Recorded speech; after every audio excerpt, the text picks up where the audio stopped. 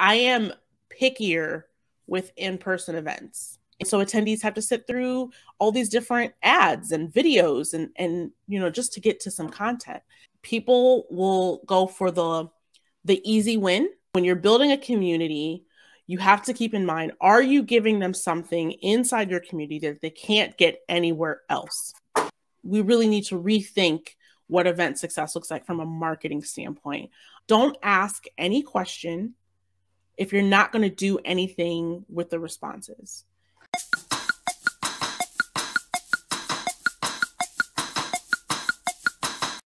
Hi, Deanna. Welcome to Beam's Eventalks. I'm happy to see you. Hi, Nadja. How are you? Very good. Thank you. Wonderful. Yeah, I'm very happy you found the time to join me. I'll be happy to hear about your experience in the event industry. Could you please give a short description what you're doing now and in general, how did you come to the industry? Yeah, absolutely. So I started in the industry in about 2007, so about 15 years in events, but I've been in hospitality since 2000.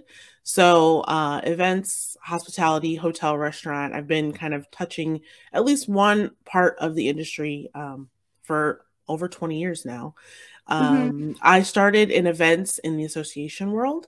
I was a meeting coordinator fresh out of college and took a few years off for family. And then I came back on a part-time role, kind of on the other side of events, dealing with working at an event venue, working for a florist and event designer. So definitely got to see a lot of the supplier side of events in those roles. And then when I came back full time, I was on the corporate side. So I was an event manager from 2015 until most recently in 2021, when I stepped out to go independent as a consultant and speaker in the industry. So now I provide consulting, speaking services, and I'm also a podcast host of the Experience Junkies podcast. Do you work in their certain company now or just as a freelancer? Yeah, so I'm independent. I've done some contract freelance work for some event agencies, some direct for end clients, and then also just consulting for those that maybe don't have an in-house event presence, don't have a team internally that can do event work, and I can provide some strategies and tips for your team. And also you are the author of Memory Maker methodology. Yeah, so this is something relatively new. I would say I've been through a lot of learnings, not just about the event industry and the work that we do, but just outside of it in life in general.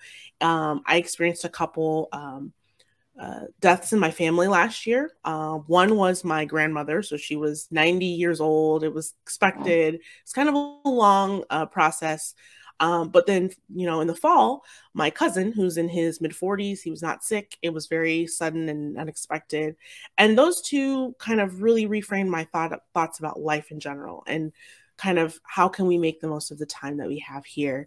And at the end of the day, when, you do leave this earth, the only thing that you leave behind, obviously you might leave behind some, your estate, but you leave behind the memories with the people that love you and, your friends, your family, your associates and your extended network. And how can we be better about curating memorable moments? How can we be better about remembering those moments that matter and taking that with us, throughout life? So that's kind of my greater mission, like not just in terms of events, but just, when you're pouring yourself a cup of coffee and really taking a moment to appreciate life and appreciate that moment. But then how do you take that methodology or mindset and apply it to events? So the Method Maker methodology is really about the science behind making memorable events. And it's focusing on what you want the audience to feel, what you want them to know, and what you want them to do. So creating those moments that will impact one of those buckets. So for example, think of some scientific things behind memory creation, like the idea of sensory stacking. So sensory stacking is where you might have something that's got a smell. You're touching into people's visuals cues. You're touching with their sense of touch or their sense of taste. If you can stack 2 to 3 senses in one experience at once, it's going to have a greater impact, and it's going to be even more memorable to the people who are consuming it, because more of their human senses were evoked at once. Another concept is the idea of Abraham Hicks. He talked about this 17-second rule. And if you think on a memory, on a concept, on a vision, if you think on something for at least 17 seconds, it will change your perspective, change your emotions, change like a mental shift for you. And so how could we include that kind of concept in an event? Could we have the MC, walk the audience through an exercise where they are thinking about a memory, in their past, if we want to touch into some nostalgia, or maybe he's giving them prompts on an imaginatory kind of exercise. And after that 17 seconds, we're able to evoke the emotions that we want to see in our audience. So that's what the memory maker methodology is about. It's just really about the science behind how humans make memories and how we can apply that concept to our events. Yeah, I really love the scientific side of this approach. It's really cool. Yeah, and as I understand, many people already use your methodology in their events. No, I would say it's a relatively new methodology, but I have done some consulting just kind of with just general event strategies, but this is a new concept that I'm still kind of researching and developing for sure. But it's just really about human-centric design. And I know Beams, that's part of, your company's mission and vision with events, but just making it more about how are we creating impactful moments that really, it's not necessarily so much about the bells and whistles of the platform or so much about the event content, but just how are we impacting lives with this experience that we're creating. How can we measure the effect of this methodology? You are like give a surveys to the participants or something like that? Well, I mean, all event organizers, we have to do our surveys as part of doing our job, but how can you really understand the impact something's left on someone emotionally after an event? And I think it really comes down to shareability. What does it look like in terms of after your attendee leaves your experience? Do they have to run to social media and share lots of pictures and a recap of their experience?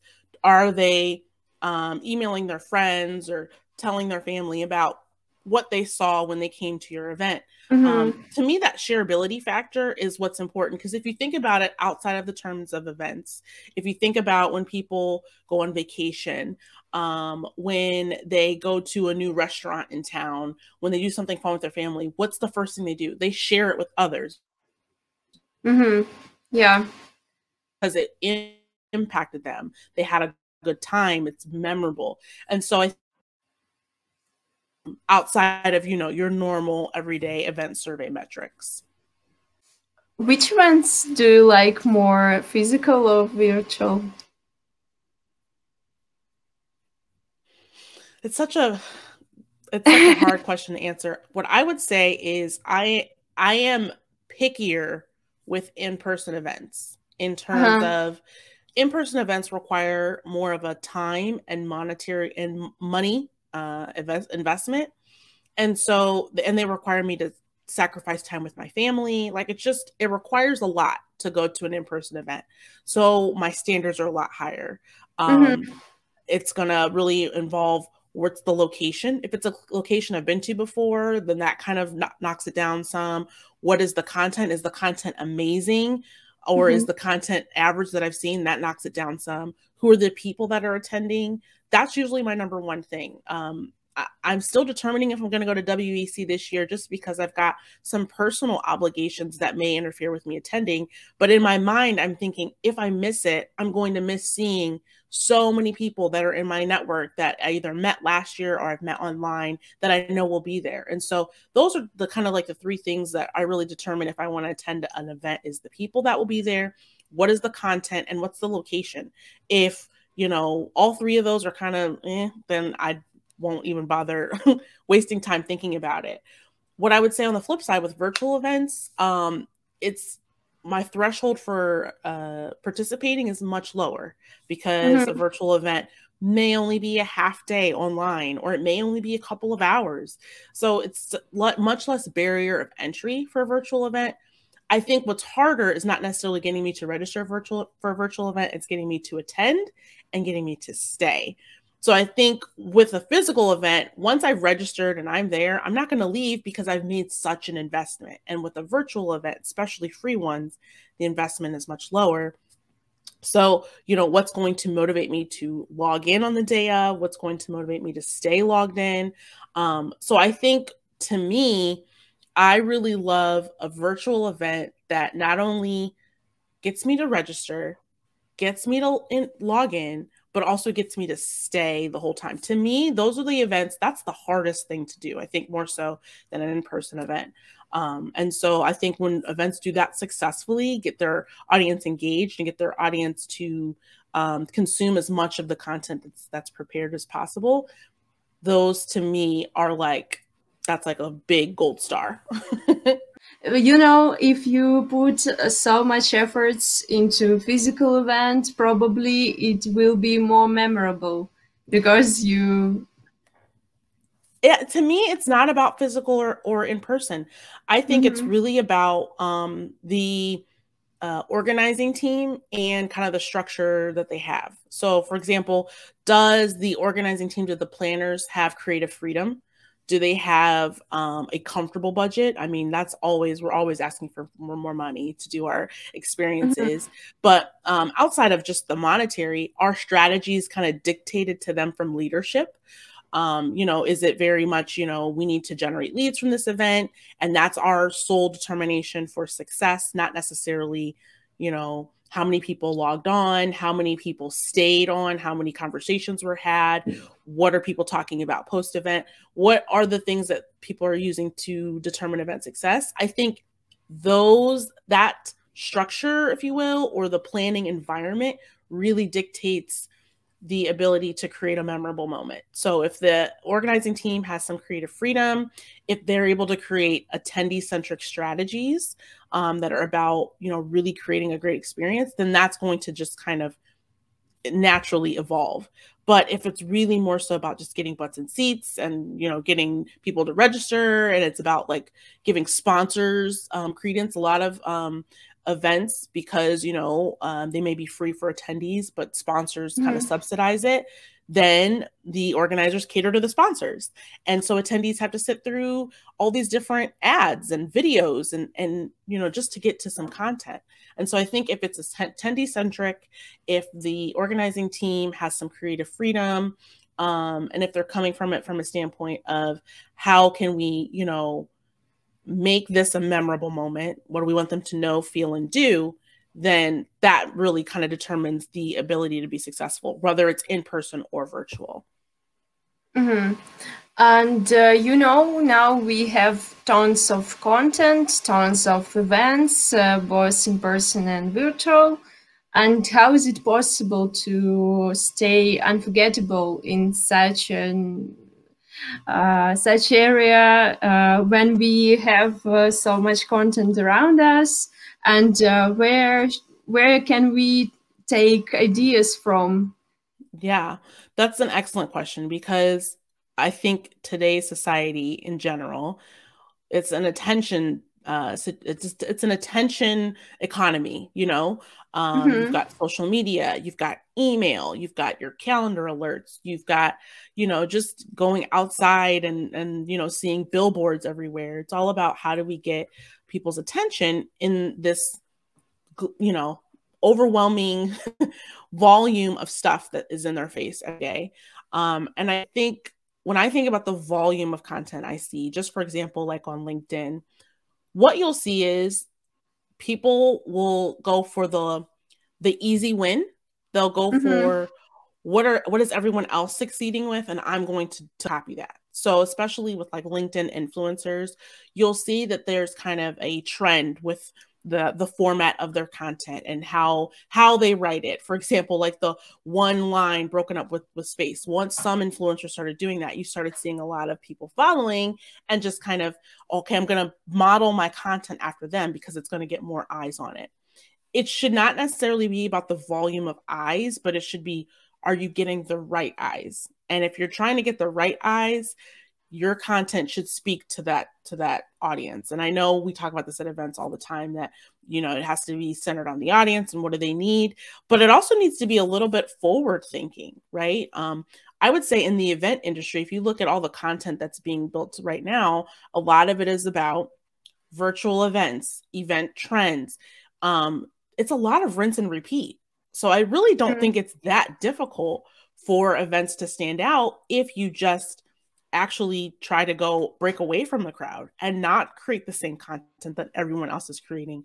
To me, that's the strategy right there, that you're going to stick out because it's different. And so I think that's really key, is just, you know, breaking outside of the noise. And, you know, if you look at a box of crayons and they're all yellow and you see one red crayon, that one automatically is going to draw your eye. So I think it's the same thing with your event content. Are you giving the same thing that your audience is going to see anywhere else? I recently saw Christina, I think it's Garnett. She's with HubSpot, and she organizes their community program. And she made a comment that's really set just kind of strongly with me, is when you're building a community, you have to keep in mind, are you giving them something inside your community that they can't get anywhere else? And I think we have to apply that to our events. Are we providing speakers, content? Are we providing experiences that they can't get anywhere else? And if that's the case, then absolutely it's going to be more memorable, because they can't get this anywhere else, and it's going to be unique, carved out for them. I hope we do here. Exactly. Yeah. And I want to ask, since I'm a marketing manager and I consider events as a marketing channel, and I need to understand different marketing metrics and like ROI or engagement rate, and I want to understand how the event can influence on the goals of my business. So how do you think this methodology and memory making in general, how can it influence on the business metrics?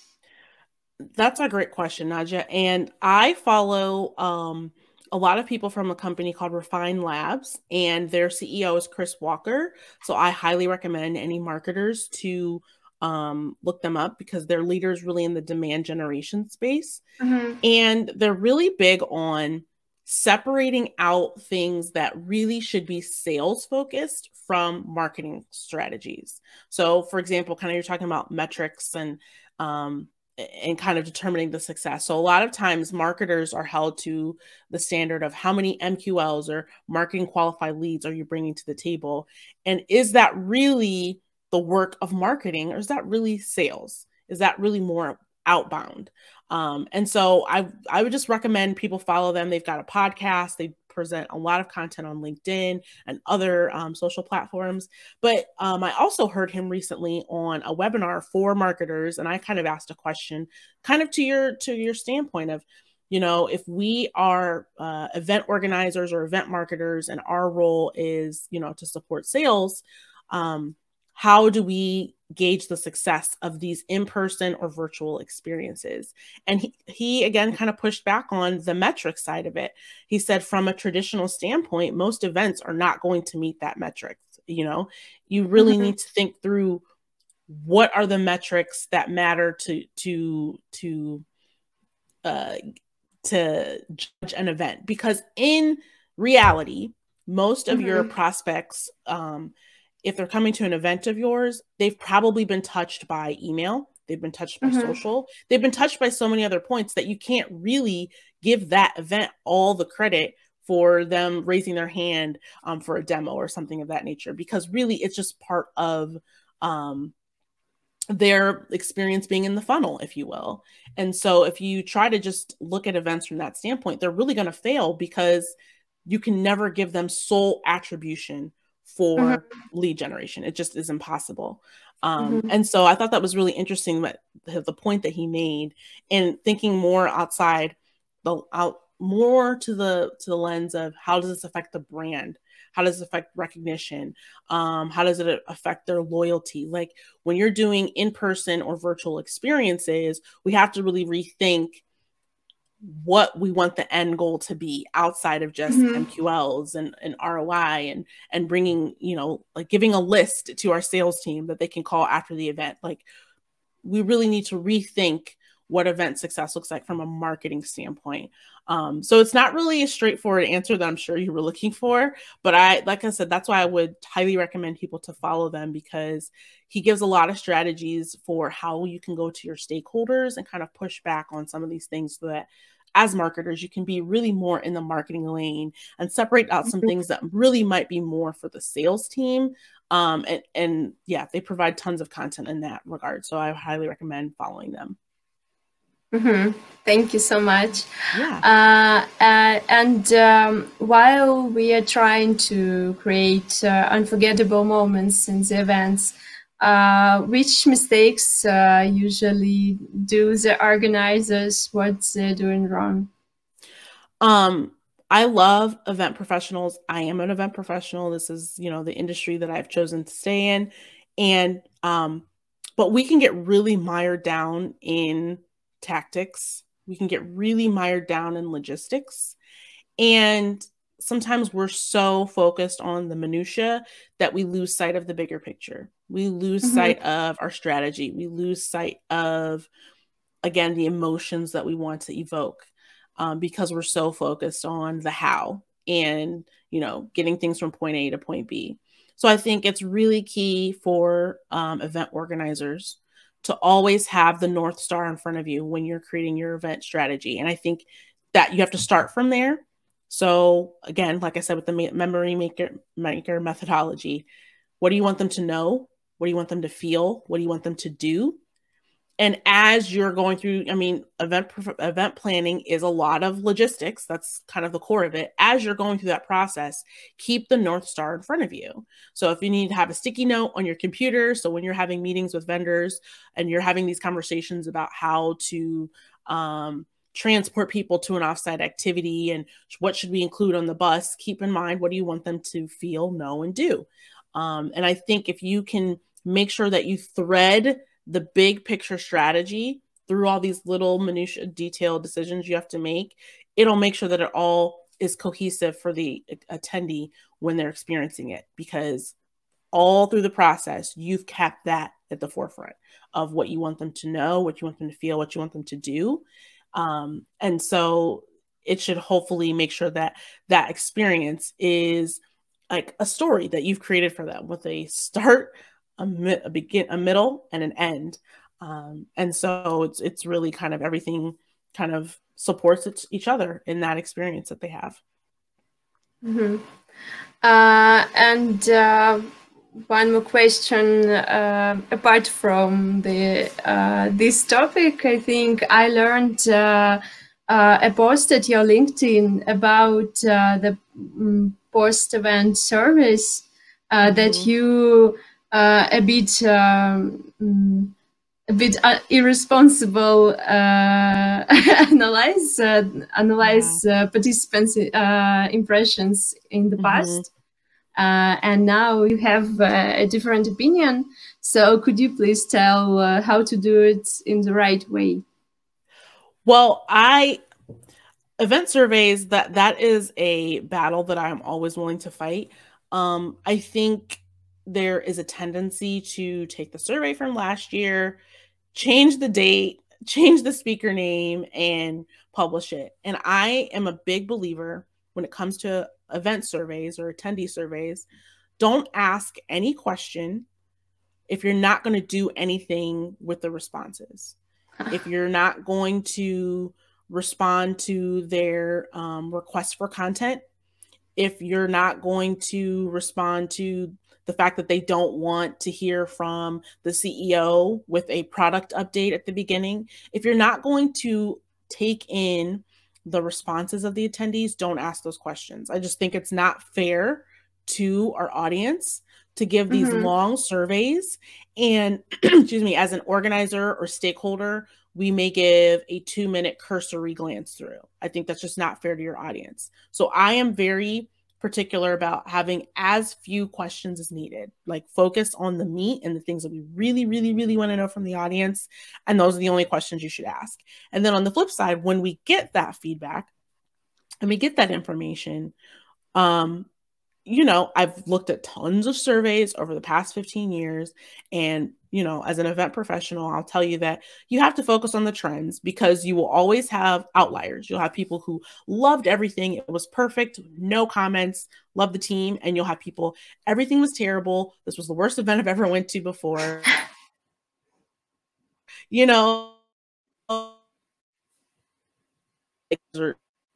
But where are the trends? Where are the commonalities? Where do you see consistent comments? Like if you see consistent comments about something, then those are the things like that's a flag. You need to pay attention. So once you throw out those outliers of random things that don't correlate with anyone else, and you focus on the meat of what they're saying, you've got to adapt to it. You've got to listen to it. Take into account what your attendees are saying. But then also look at the future of your industry. Look at kind of forward thinking. I remember seeing something on LinkedIn recently and talking about the best marketers are the ones that know where your audience is headed, not just where they are right now. Because sometimes as customers, we don't even know what we want because we don't even know what's available. So as a marketer, it's your role to kind of tell me where things are headed. And then I'm like, oh, if you think about technology and where things have headed, a lot of these things haven't necessarily been, consumers have been craving them. Did consumers crave smartphones? I mean, probably not. But now that we have them and they're coming out with all these new innovations, we appreciate each new iteration.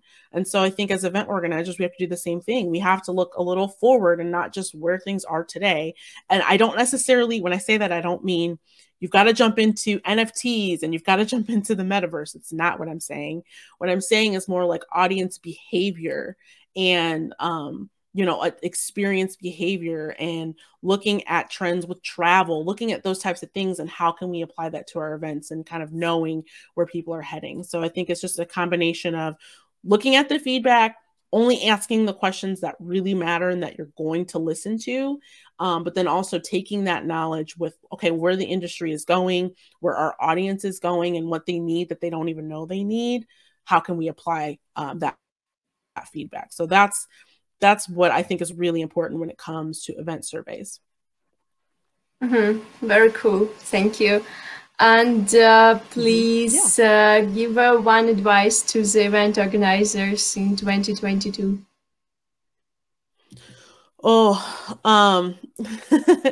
I think event organizers, God love us, we have a tendency to be people pleasers. And also for the sake of protecting the event and making sure that it goes off really well, we will cover for those who are not necessarily event organizers, but they're part of the event. So let's say it's a speaker and they don't get their content to us on time, or they don't do the tech check, or let's say we've got an internal creative team and they don't get assets to us on time. As event organizers, in order to make the event go off well, we cover for people a lot. And I think sometimes to our detriment. So I think as event organizers, my one tip or suggestion is for us to be better about boundary setting and protectors of our mental health and protectors of